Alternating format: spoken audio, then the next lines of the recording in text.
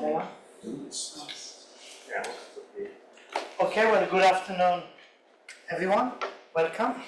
And it's a really great pleasure to introduce my old friend. I mean, not old, my young friend, from a long time ago, Paulo Marar, from the University of São Carlos in Brazil. And I was a bit worried that he arrived in Trieste and we found very bad weather, but he came prepared with Whitney's umbrella.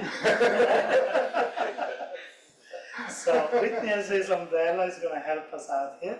So thank you very much, Tom. Thank you so much for the invitation, Steph, my friend from childhood. And, Almost. It's a great pleasure to be here. And the talk is very elementary, and there's only basic concepts of calculus and geometry, but it leads to some research questions, can lead to some research questions. So Whitney here's Whitney teaching after he retired. He dedicates to education, and this is his young pupils. And Whitney is associated to many topics in mathematics. You probably heard all this, Whitney topology being one of them. And it was very important in the development of topology or geometric analysis. Today we are going to use mainly Whitney umbrella. Also, Whitney seems to have an indirect relation to this ICTP, because this man, Jim Hills, was his second PhD student and was your maybe first head of the math section here at ICTP. So let's start with the surfaces. A surface in R3. It can be thought in two different ways. One can use the defining equation, a zero of a function from R2 to R, called the implicit equation, or a parametrization from R2 to R3. And we know Sarg's theorem tells us that most implicit equations yield a smooth surface. So here's a bit of a plane embedded in R3. But, however, it's not true for most parametrizations. You have parametrizations of surface can intersect along lines like this, two planes transversely intersecting. And also, you can have presented isolated triple points. And all functions we consider here are polynomials. And apart from that, we're going to assume the matrices are semi-regular, in a sense defined by Whitney in his paper on singularities of matter in 1944. There, in this paper, he said, if we take a general smooth mapping of a surface M into R3, the singularities may be quite wild, but a slight alteration of F will reduce them to a single type. The new map is semi-regular. I will define soon. The single type of singular point mapping from M to I3 is called Whitney umbrella, and I will also explain why. The image of a semi-regular map from R2 to R3 is a surface whose local aspects are similar to the following. So you have a piece of plane or transverse intersection of two planes or a triple point, and also can present singular points that will look like this. In other words, semi-regular mappings are immersions with normal crossing, except at a finite number of singular points. The singularity hypothesis on our Sorry, Tom, which one is the singular point in the last picture? Because there's a whole line of intersection there, right? That's right. This is called the fourth is called the singular point. The others are immersed points, you know. That's the point of this talk, to make a distinction between this sort of concept of singularities from the defined equation point of view and the parametrization point of view. This is the main point. So the semi-regularity hypothesis on our polynomial map will simplify the explanation. We also assume that the implicit equations are the simplest ones, sometimes called reduced equations. For a more general setting, if you are interested, you can consult this paper I have with Bill Bruce, or even a paper of Bradley Tame, ideas associated with the singularization. So we call a singular surface the image of a semi-regular map. And singular surface is an assemblage of these pieces. So you put together like in a Lego play. And the self-intersection will join and become a curve of a self-intersection of this singular surface. Let's take an example with two singular points. And I'm going to identify the x part of the boundary of those two, and then I get this surface with a self-intersection segment of self-intersection and two singular points. And I have only one curve as a bound. But now, if I flip the top singular bit and rotate around the self-intersection and do the identification of the x part, what I get is another singular surface, now with two boundary components and the same self-intersection. So, the self-intersection curve of the singular surface is the image of a curve in the domain in R2.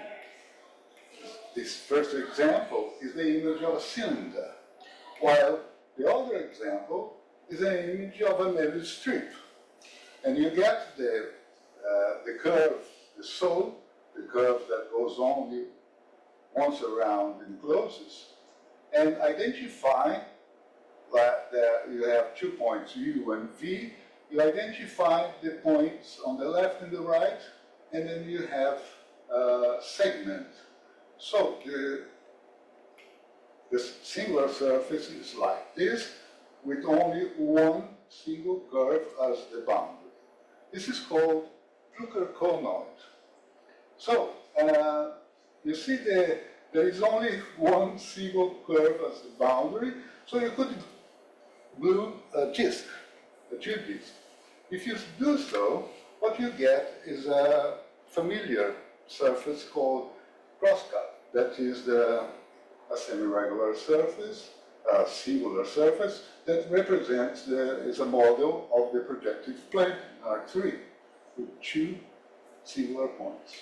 So, singular surface can be models of all the more orientable surfaces in R3, just by taking connected sum of this model.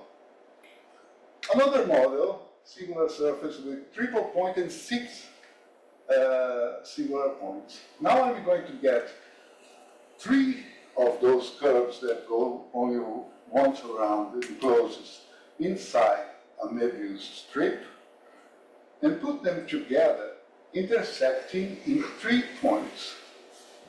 And now I'm going to do exactly what I did to obtain the Plucker-Conoid all together. So there will be 3 Plucker-Conoid, and this will define a triple point. And to make it simpler to see this identification, I take the plane model of the Möbius strip, and those 3 curves that goes goes only once around and close, with alpha alpha 1, beta beta 1, and gamma gamma 1, they are opposite singular points. And I'll make another thing that we'll remove some disks to make this clearer. Once I do this identification, alpha, identifying the points that are on the left and the right. So you have a segment, you're going to have one Brucker conoid. Do the same with beta and gamma, and you have three Brucker conoid, and they are arranged in this way. And now I put back those disks, the blue, green, and red, and also another disk that is the boundary of the original manuscript. And now what you get is another model of the projective plane called Steiner-Roman surface. It's a triple point and 6 singular points. Before getting on the surfaces, plane curves will give us some easier concept that will generalize to surfaces. Plane curves also are represented in two ways, as a defining equation of two variables, or as parametrization from R to R2. Another very basic concept from calculus is that a singular point of a function, and we say that is non-degenerate if the second derivative is different from 0. A singular point of a map of a function in any variables is when all partial derivatives vanish. That means the vector whose entries are the partial derivatives are all 0, and then you call this gradient vector of the function. So there is a matrix, and by a matrix of the second partial derivatives, and this is called the Hessian matrix, and a singular point for f from Rn to R is non-degenerate if the determinant of the Hessian is different from 0. The functions in any variables whose singular points are all non-degenerate are called Morse functions. An example, in two variables, you have those three types of Morse functions, and they have the name minimum, saddle, and maximum. So the origin is the singular point for all three examples. For mappings, the concept of singularity is you take a mapping from Rn to Rp and the coordinate functions phi I, and consider this P by N matrix whose rows are the gradient of the coordinate function. And we say that a point is singular if the rank of this matrix is less than the maximal possible value. In this case, less than the minimum between n and p. That's the dimension of the domain and contour domain. The matrix is called the Jacobian matrix. It's in fact in honor of Carl Jacobi, who was the doctorate supervisor of Otto Hesse, the Hessian. And the non-singular points of mappings and the functions are called regular points, and they're image regular values. An example, take this map from R2 to R3, with the first coordinate function is just the variable x. It's like a family of plane curves parameterized by this x variable. In this case, the Jacobian matrix is like this, and a singular point is the point where the partial derivative of p and q vanish. So there is also a curve in R2 called the double point curve that is pairs of points sharing the same image. So take xy and x prime y prime with the same image, and then you follow from that x equals x prime, and you have the other two equalities. But now y and y prime must be different. So I can also put this as divided differences, as Newton would call the first and the second equality. Now, if y prime tends to y, you have the partial derivative of p and q with respect to y. So the singular points, they are in the adherence of the double point curve. So you have this ordinary double point, and the closure of that set is the double point curve containing the singular point as the limit. So it's like this. You have a double point curve in the domain, and it's sent to a self-intersection curve in R3. And the singular point is the end point of the self-intersection curve. So, from Whitney paper, that is from Rn to R2n minus 1, we extract this definition. From R2 to R3, we say the mapping is semi-regular if the rank is maximum, 2, or up to change of coordinates, the following two conditions hold.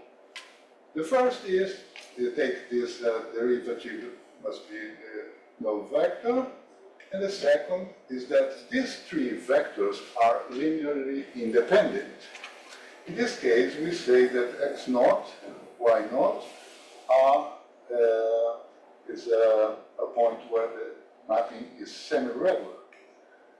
These points, verifying these conditions, are isolated points. There, the rank drops from 2 to 1. And so, semi-regular mappings from R2 to R3, given by those conditions, they are the Jacobian measure almost always has a maximum rank. And it also occurs that along possible double point curves. And so it's not a singular point, but a self-intersection. Also, they are generically one-to-one branch covering maps from over their image. We're going to see examples of this. Or, like immersions with normal crossing, except a finite number of singular points. Properties of semi-regular mappings. So, the singular points are located in the closure of the double point curve. They are endpoints of the self-intersection line, and we provide parametrization of a neighborhood of this point, where the Jacobian matrix has rank 1. That's the mapping. Locally, as x, y square, x times y. Equivalently, we use capital letters for the variables in R3, z square minus y times x square equals 0. So the mapping is an involution on the y-axis, taking 0y and 0 minus y to the same point. Here is how it looks. The neighborhood of the origin in R2 is sent to this root surface. The same happens for all semi-regular mappings. And a double point curve is defined. The domain is sent to the self-intersection curve of the parametrized surface, generically 2 to 1. That means almost always 2 points on the double point curve have the same image on the self-intersection curve of the parametrized surface. There is also the possibility of isolated triple points. And those triple points are themselves double points of the double point curve. So the 3 points are themselves ordinary double points. Here's an example. This is suppose this is a curve that is a double point curve of a semiregular map with alpha and beta singular points. And so what you're going to have in the image is identification of the points on the left and right of alpha and beta. And so you start going around that curve and doing the identification. And what you get is this. You start with phi of alpha, and then you go to the blue part that is identified with the blue part, the other blue part of the double point curve, of this curve, and then go to the green part, and then you arrive at the beta, the image of. So this is a ramified covering map that is 2 to 1, generically 2 to 1, 3 to 1 at the triple points, and 1 to 1 on the singular points. So, the Whitney umbrella. So, the zero set of this defining equation contains the image of the parametrization provided by Whitney, xy squared x times y, but as well as the negative part of the y-axis. The part of this part of the y-axis not covered by the image is the y negative, right? So this is an extra bit that appears in the defining equation. So is what is called the handle of the Whitney umbrella. Huh? Can you see? Huh? Umbrella's broken. Maybe like this. It's like that one. That's an umbrella. That's it. It's to keep the order. And then that's the name that they give to the. So the function defining the umbrella has this gradient, and the gradient vanishes along all the y-axis in R3. On the other hand, the Jacobian matrix of this parametrization, the rank is less than 2 only at the origin. So, from the point of view of implicit equations, all points in the y-axis are singular, while the parametrizations only the origin. That's the difference. This bit happens always when you take implicit equations, surfaces. They have, for the implicit zero of the functions, there is this continuation. This is a common phenomenon in all these algebraic surfaces with this. We call this whisker, like the cat. It's an extra bit in the R3. So for plane curves, parametrized plane curves, we can also have this concept of semiregularity, considering that the plane curve presents only a finite number of ordinary double points, transversal crossings, and a finite number of simple cuspidal type points. This is given by the derivative is the zero vector, and the second derivative different from the zero vector. The Jacobian matrix we know is this, and so the maximum rank is 1. Therefore, a point is singular if the derivatives of the coordinate function vanish. So geometrically, you have the vector tau is tangent to the curve, and counterclockwise rotation p over 2 transforms the tangent vector in the plane to this new vector perpendicular to the curve, like this. And then we call this vector, a normal vector, to the plane curve. The vanishing of the normal vector characterizes the singular points of the map from R to R2. The local aspects of the plane curve parametrized by a semiregular mapping from R to R2 is like this: transverse double points, simple cusp points, and lines. It's curious that these planes altogether, put together, as a surface of a Whitney umbrella. It's a one-parameter family of plane slice of the umbrella. But the umbrella wasn't quite like this, because this was the parametrization provided by Whitney.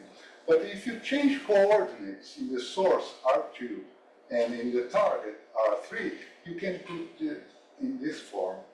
And now, taking the x-axis containing the self-intersection, you see that x equals 0, you have the cusp, x negative, you have the double points, and x positive, you have only the simple lines.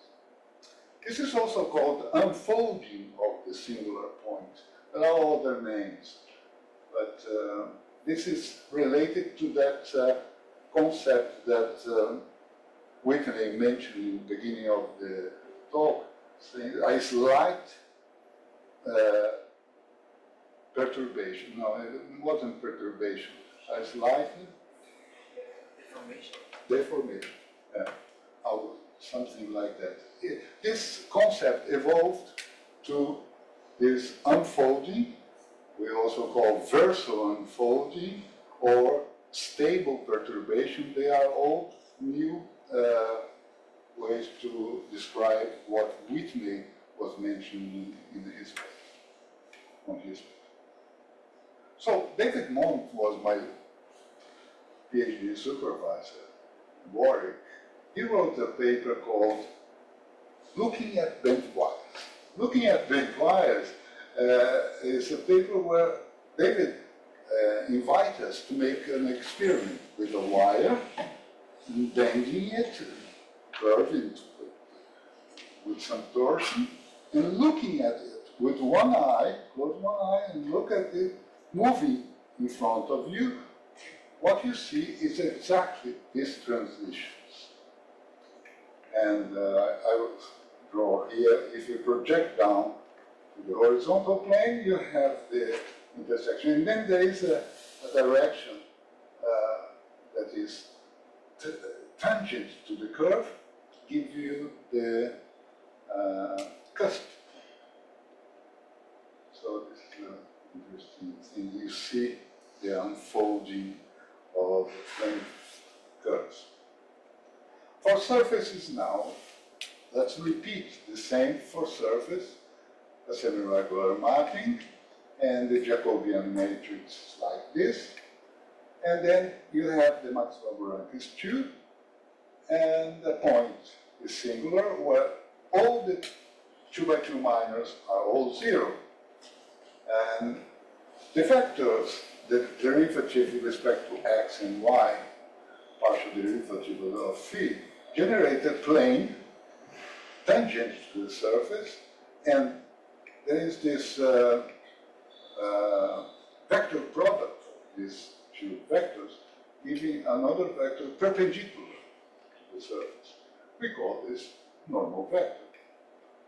And the components of the normal vector are the 2 by 2 minors of the Jacobian matrix, of the transpose of the Jacobian matrix.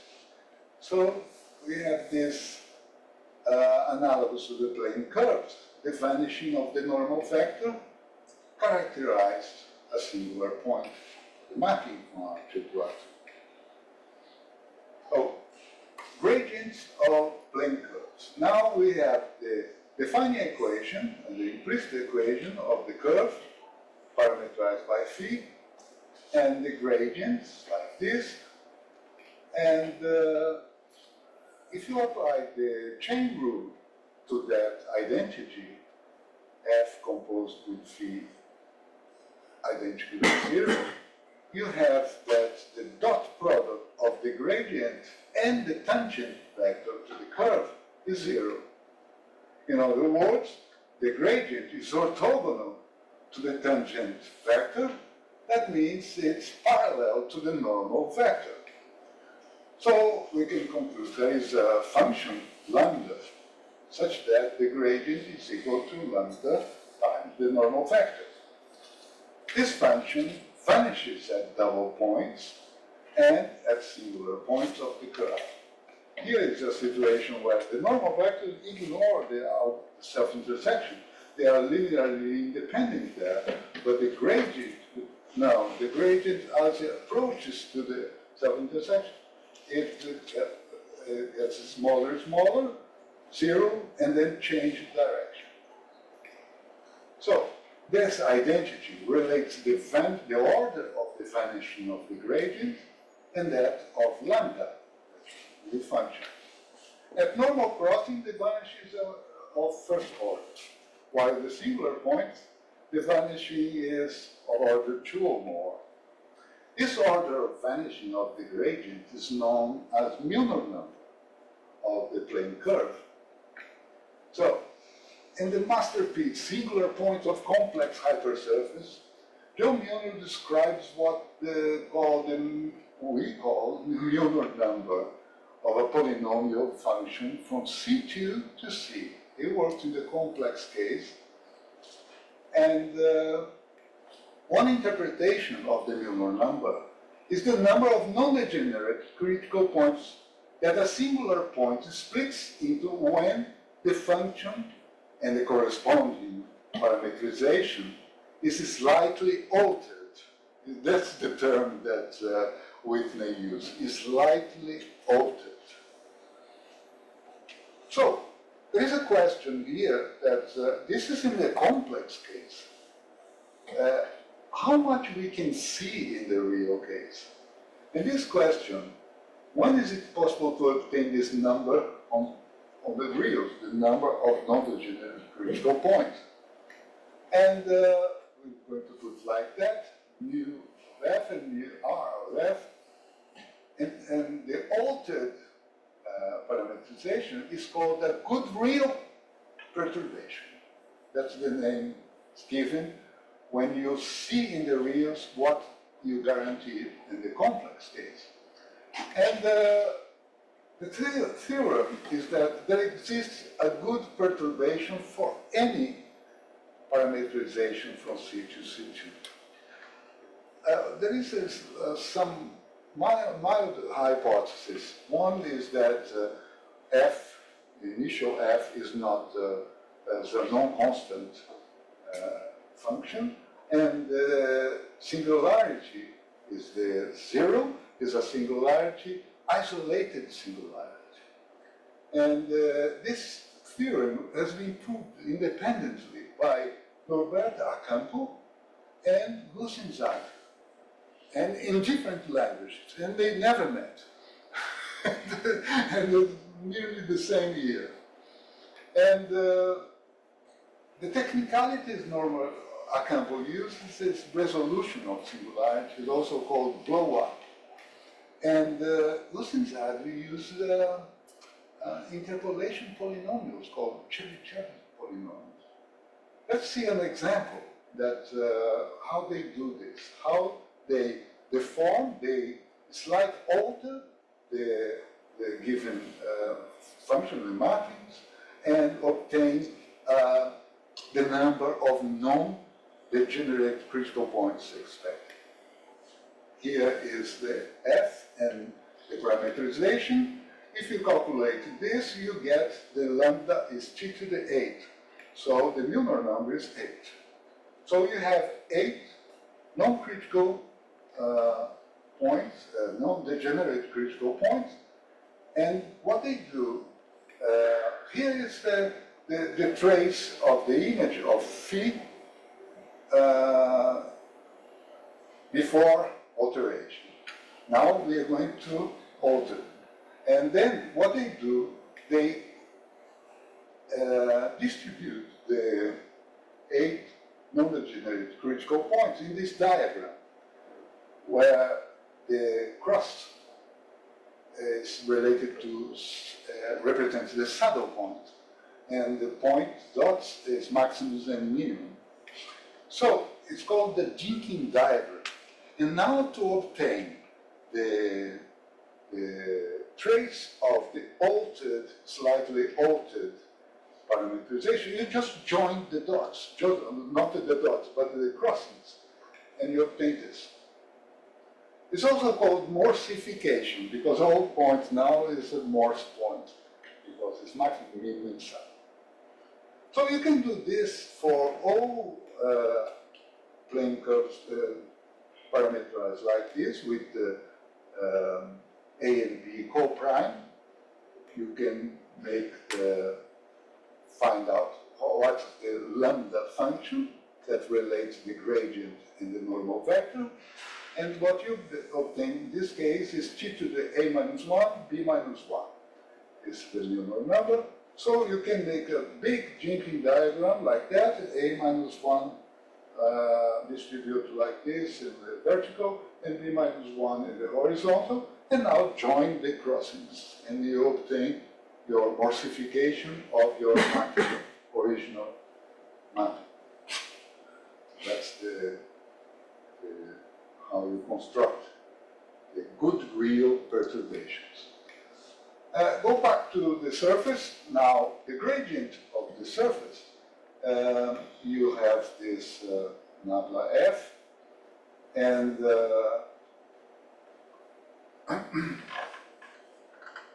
we denote by J the transpose with T, little t on the top, the transpose of the Jacobian matrix. And then you have a little theorem that A part is the gradient belongs to the kernel of the transpose of parametrization. And at regular points, the kernel is generated by the normal vector. So the proof of the part A is just a chain rule applied to this identity. So you do derivative with respect to x and derivative with respect to y, and in matrix form you see the gradient belongs to the kernel of the transpose of the Jacobian matrix.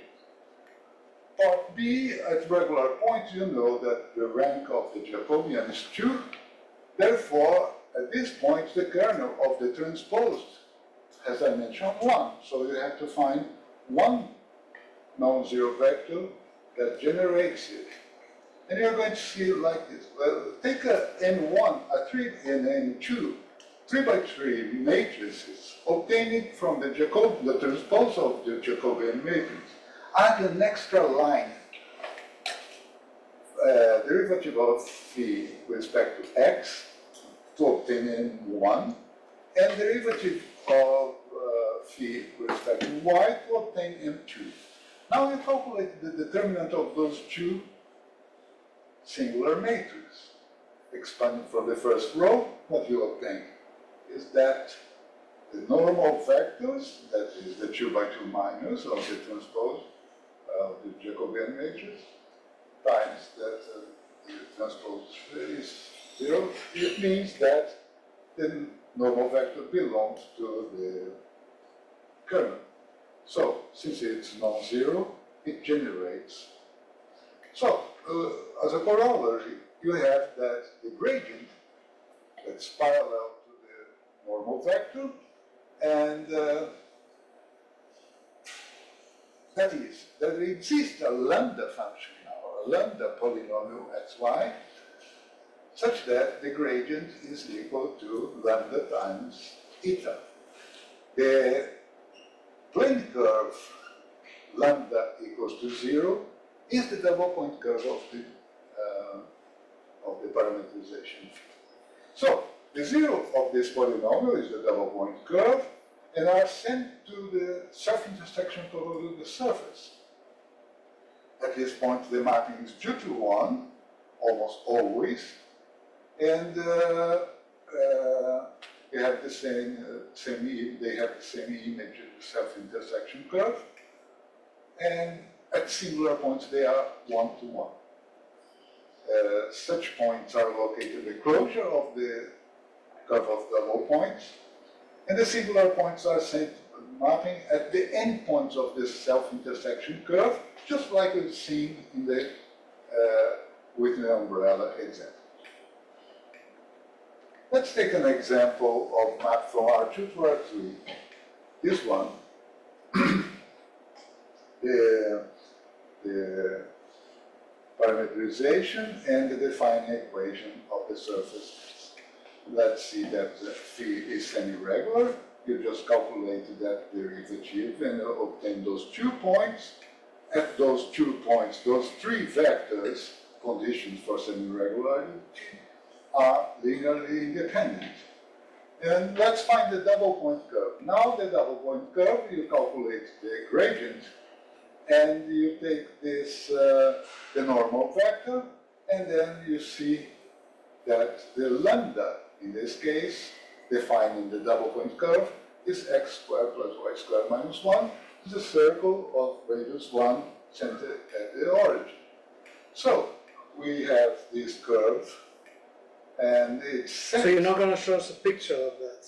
Oh, well, Okay. Look at that. Okay, thank you. Look at that. Now, if you parameterize by cosine and sine the circle, you send by that map phi to the parabol. X squared plus y equals to 1. This is the image, the parabol. So at those points are singular points of the surface.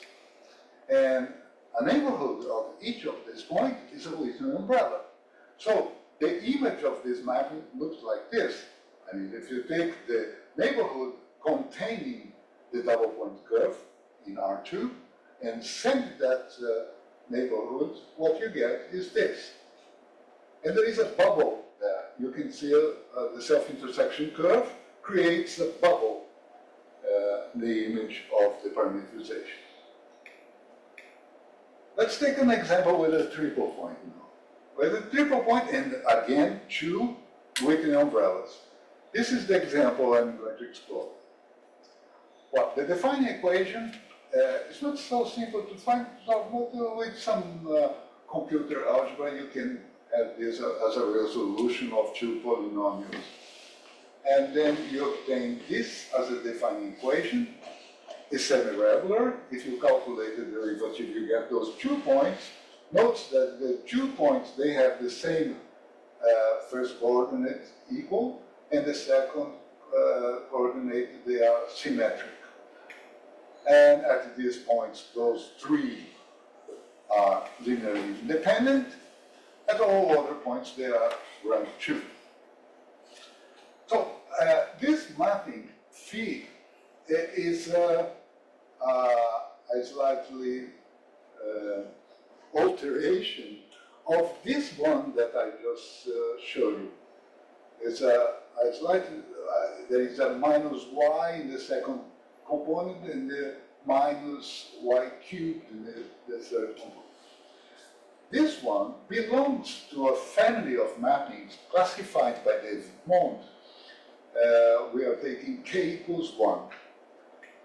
These mappings, they, when altered, can present k triple points. So let's deal with that mapping of the example. We have to find the double point curve. The double point curve, we calculate the gradient and the normal vector. And now you have 3 possibilities, at least one of them makes sense, to obtain the double point curve. And you get this. It's a 8th degree polynomial, whose 0 is the double point curve of that mapping. And for this mapping, this double point curve, what we have is this.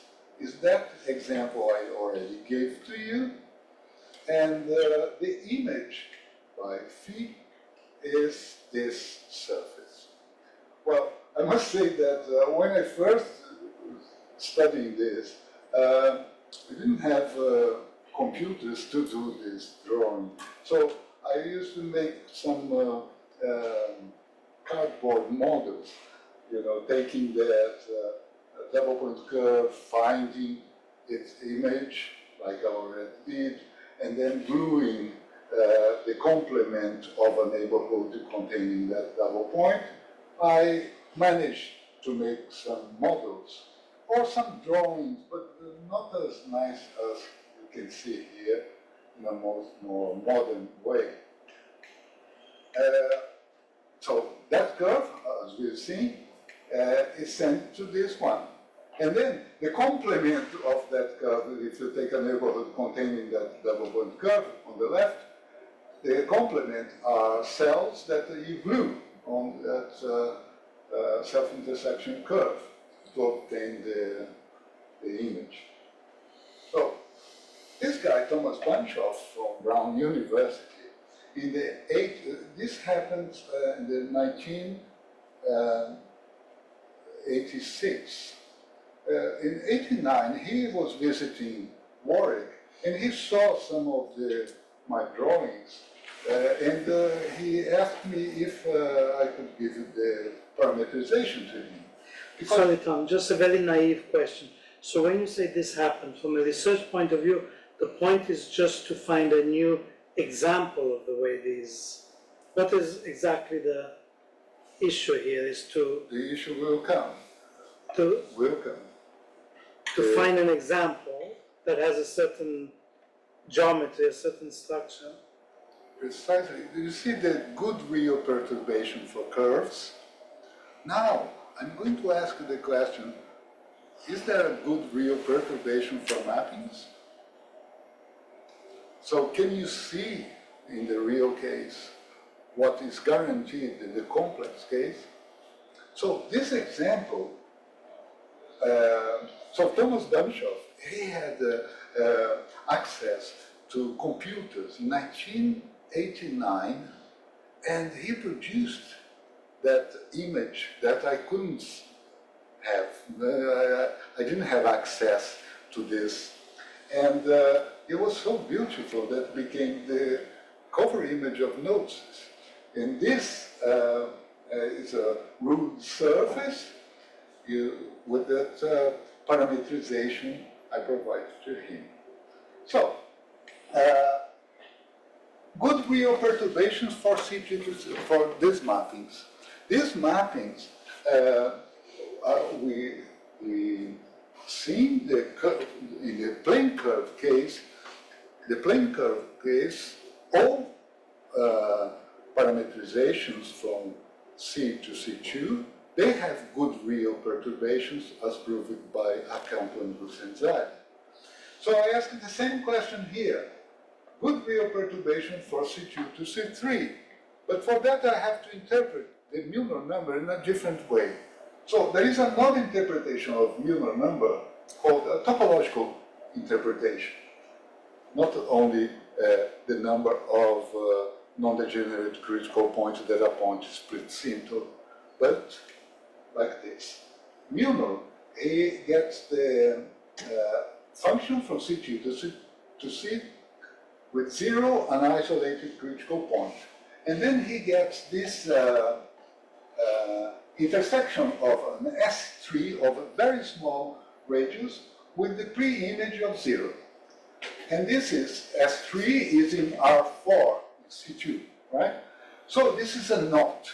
And he said that Carl Browner, in 1928, studied those knots.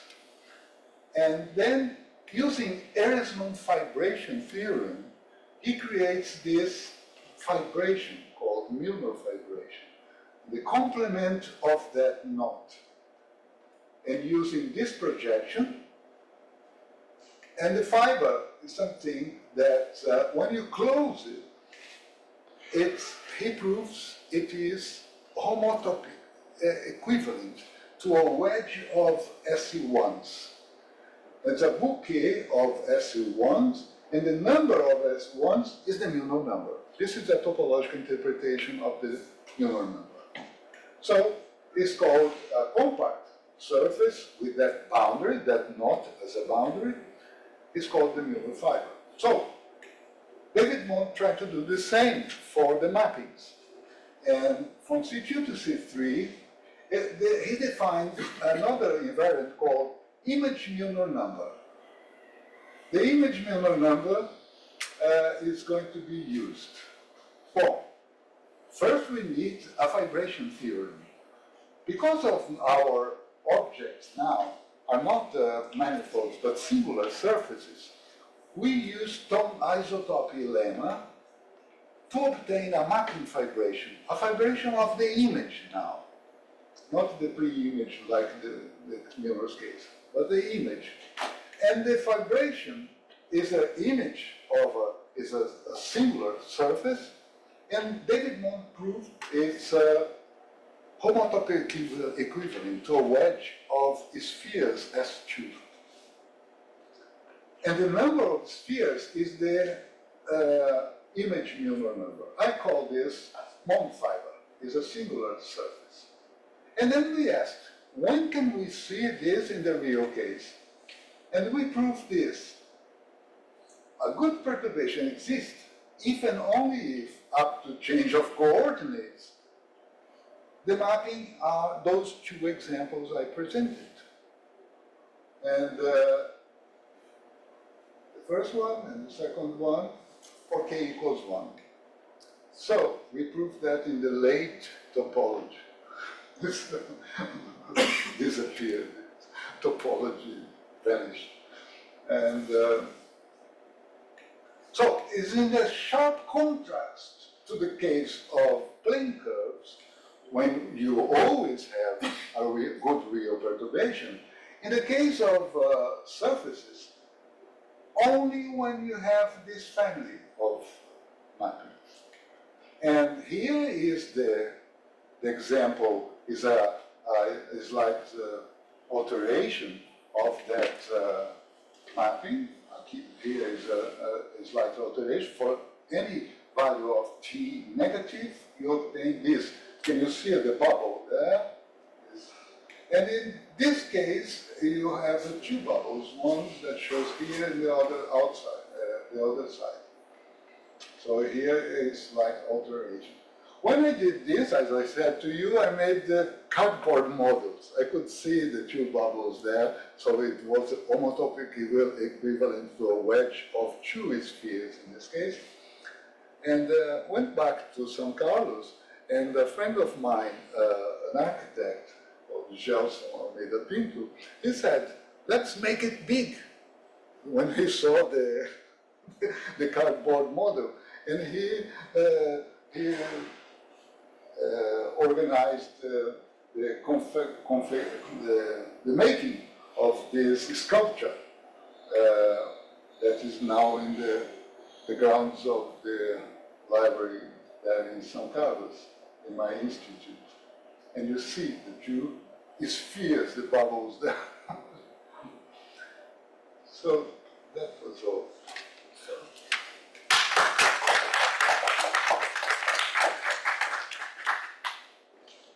Julian. Yeah. I don't know if I was understanding correctly, but at the end, somehow this minor number resembles some topological invariant, right? That's right, Muller. Milner.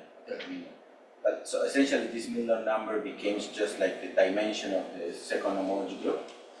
Yeah, well, that's the point. You can put it in this way. But as I said there is this vibration, and then the fibers are a wedge of a bouquet of spheres, one-dimensional in that case. In my case, was two-dimensional, the surface. But in that case, you have this bouquet, and that's the Milner fiber is a compact surface whose boundary is that knot. And this surface is homotopy equivalent to the wedge of spheres. And the number of the spheres is the Milner number. That's another interpretation. It's a topological interpretation different from the analytical interpretation I gave with the non-degenerate critical points.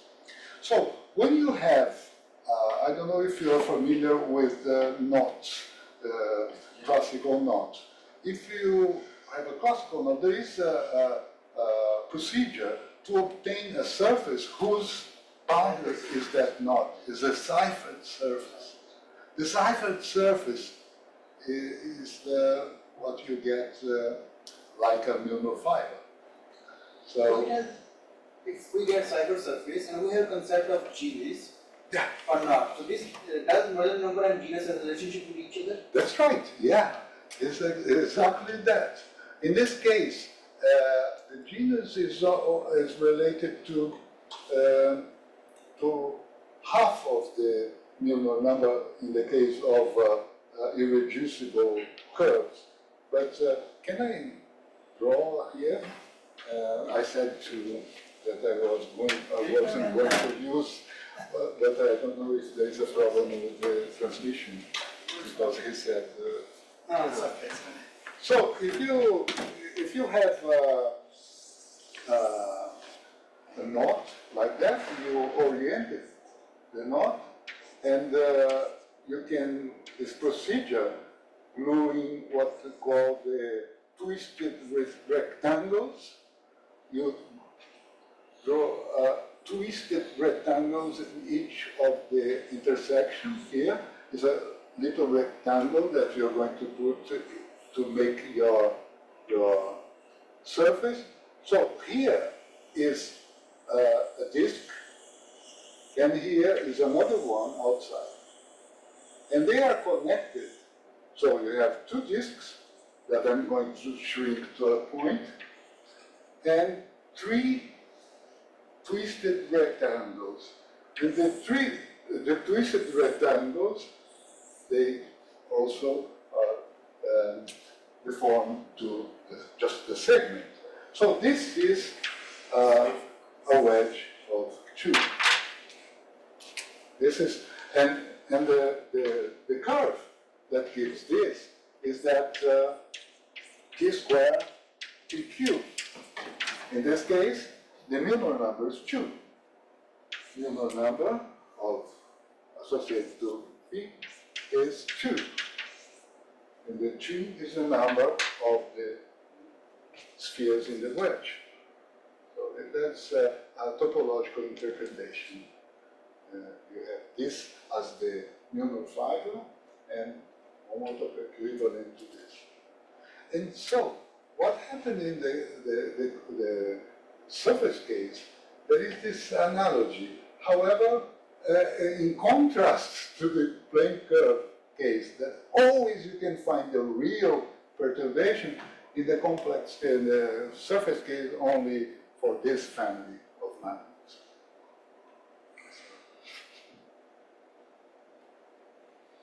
And this way is also not invariant.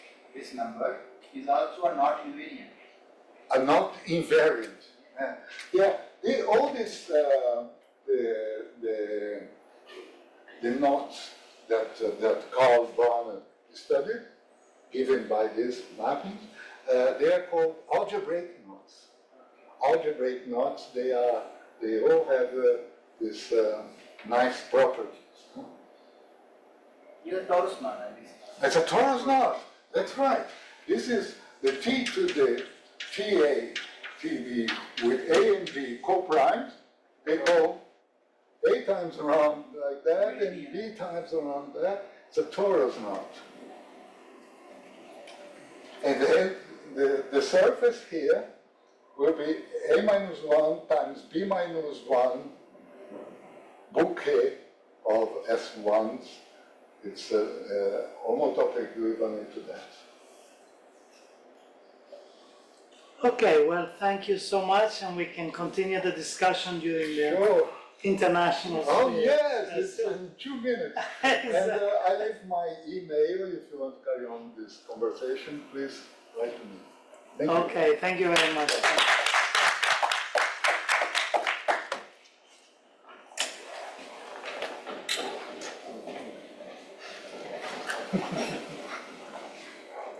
I have a couple of more suggestions for names to after the list of the